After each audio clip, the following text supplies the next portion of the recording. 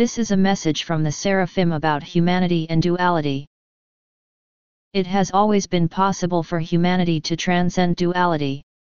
However, the present human body has many flaws, and this makes humanity's spiritual evolution a difficult task.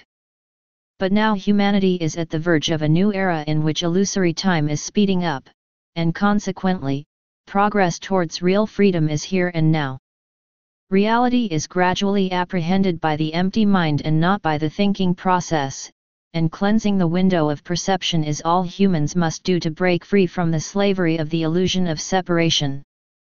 We emphasize and encourage you to leave desires behind and to become one with expansion.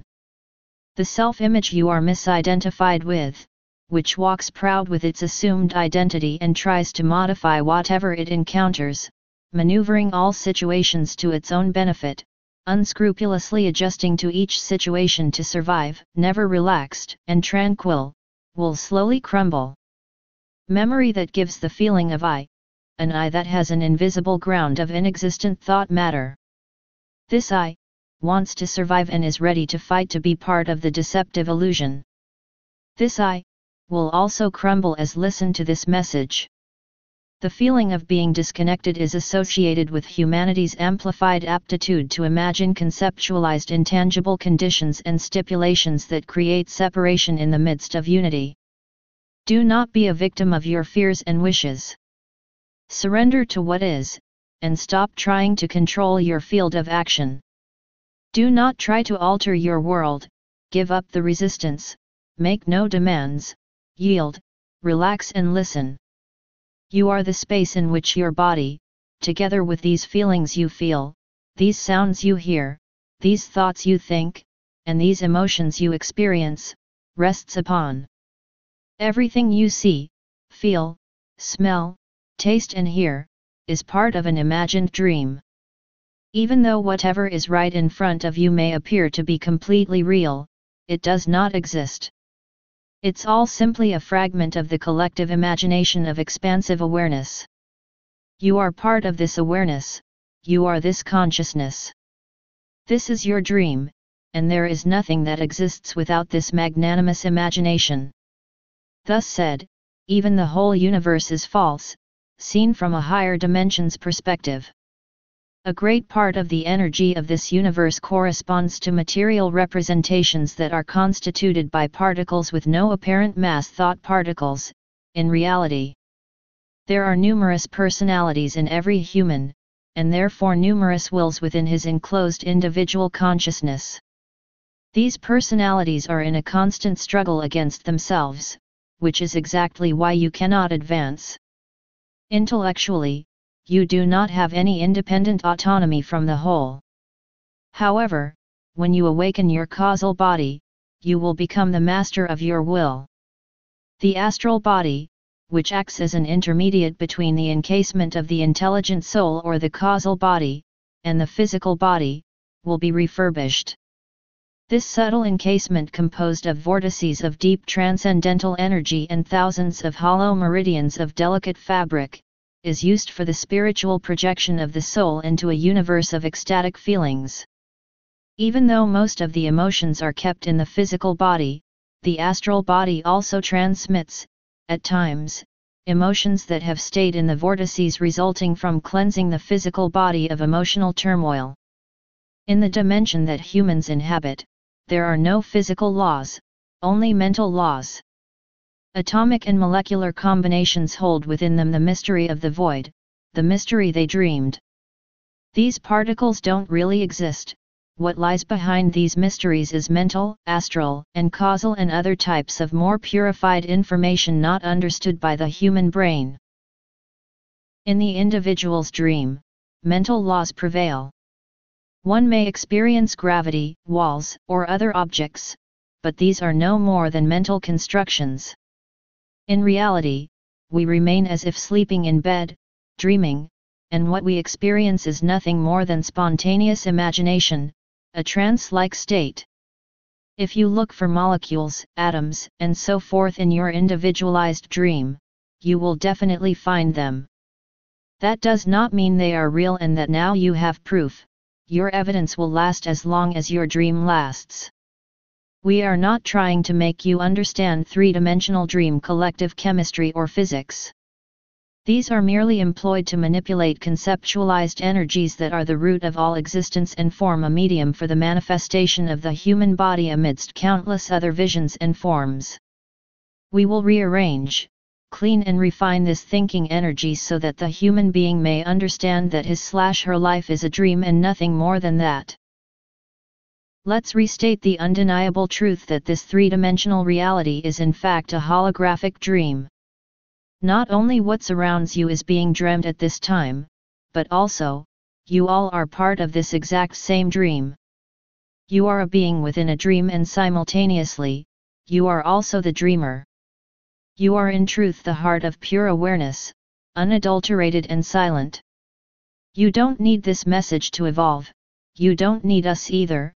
We, the Seraphim, also are just dreamed beings that fly to and fro within this complex mirage. You are already pure consciousness. However, if you feel in any way confused and you are a faithful believer in the world that surrounds you, then keep on listen openly and we will show you how, what you call reality is nothing but a great optical illusion. We will also enlighten you about the beings of the shadow. The beings of the darkest shadow have no realm or living dimension and inhabit the margins between dimensions. Their wretched existence is like that of a virus. The brood of the shadows settled there, but invaded the lower dimensions and decoded the molecular structure of the luminiferous ether. So it was that ether became merely a light conducer, ether luminiferous. The third dimension is the most dangerous, since the first and second dimensions are barren and lifeless, but darkness sometimes dwells in the second, and accesses the third through pictures, paintings, and mirrors. The light on the other hand, also has access to these tools, which is used to help humans spiritually. There are a significant amount of inhabited planets in this galaxy that are relatively close to Earth. These planets have ultraphotonic light beings as well as natural and unnatural atomic molecular material beings. Planets around Polaris are inhabited by astral entities of reflected light. They are like the moon, they do not own their own light. These beings, though invisible, have the power to holographically materialize within the third dimension, where they take on angelic forms that mesmerize the human eye. They are responsible for balancing terrestrial electrodynamics and magnetic frequencies. On some occasions, they have guided the human race through evolutionary processes, but things have changed in the present.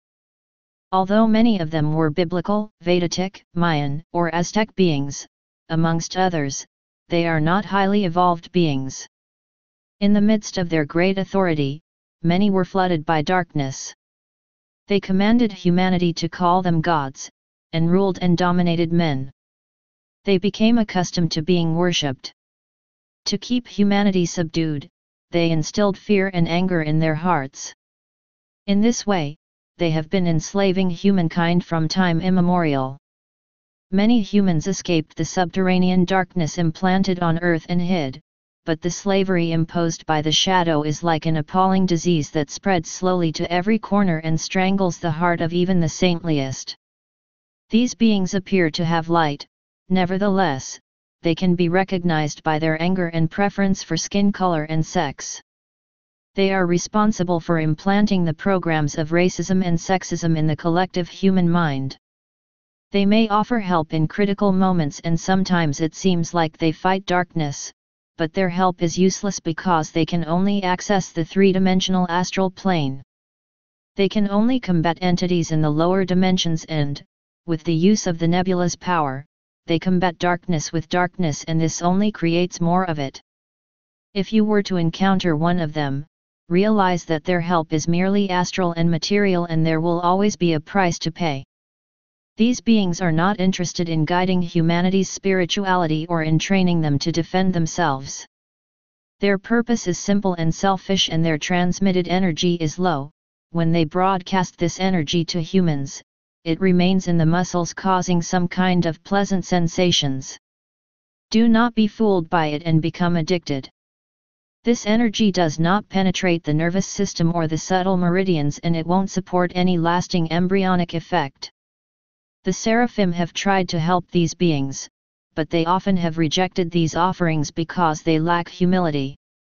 There were, in the holographic past, archangels that sometimes showed them their atomic fire, made them tremble. Archangels guided these egocentric beings through areas of space filled with fulminating blue light to help them evolve, but not so many succeeded. Be careful, as these luminiferous beings are the most likely to fall into the gray nebula. Even though not all of them are malevolent, they may confuse and stall your progress.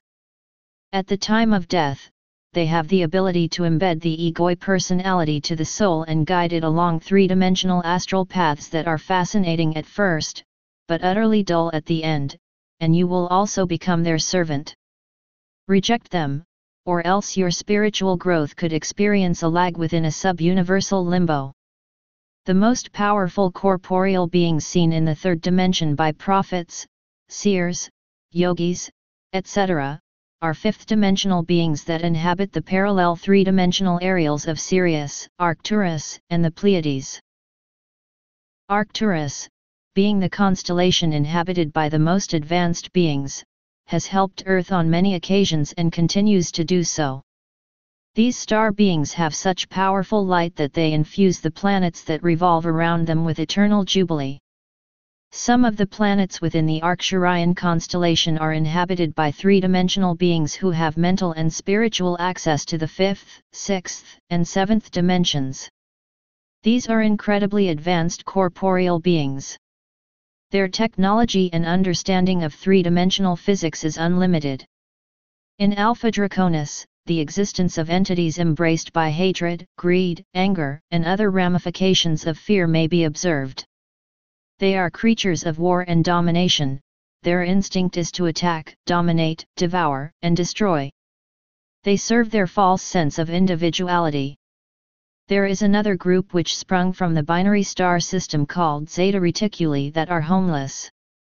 They are interested in human DNA and the human soul. They have no souls of their own, and with their advanced technology they are trying to encapsulate the human soul with the purpose of becoming immortal.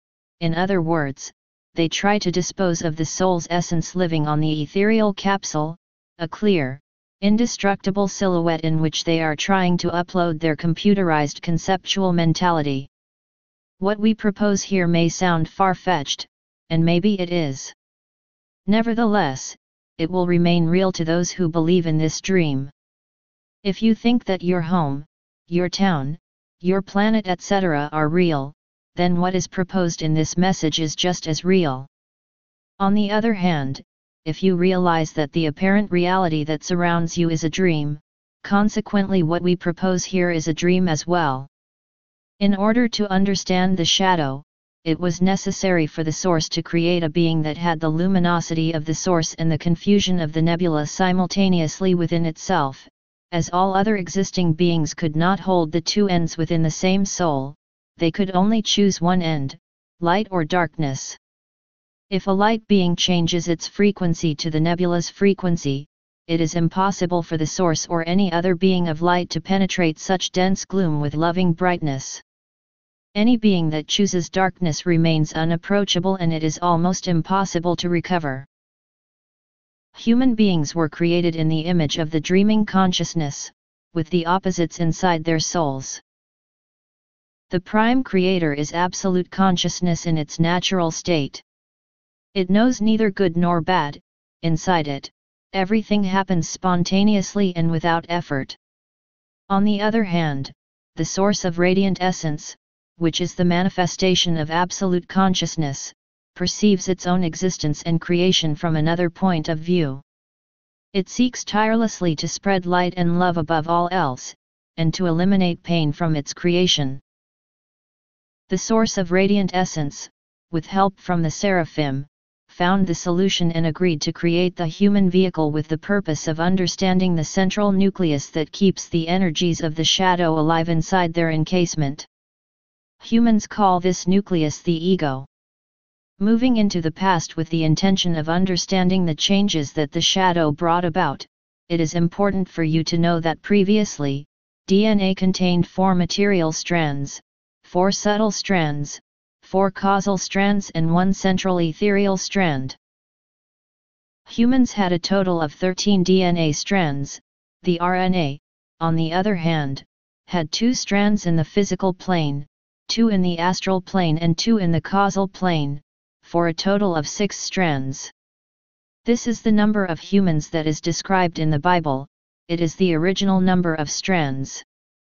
The reason why the numbers 13, 6, 21 and 7 are mentioned in many scriptures all around the world, is because they point either to the original molecular constitution of humans or to the degradation that followed it. Other extraterrestrial races, along with the sons of the nebula, began sabotaging the perfect human creation and injected nebula components into cell walls.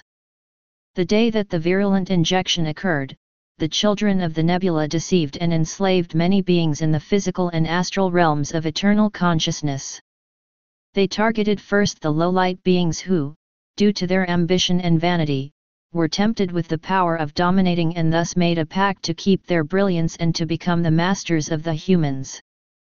This was a terrible day for them since they transformed into luminiferous beings with no light of themselves. Now, they are just like the moon, only capable of reflecting light. What they do not understand is that great suffering lies ahead for them.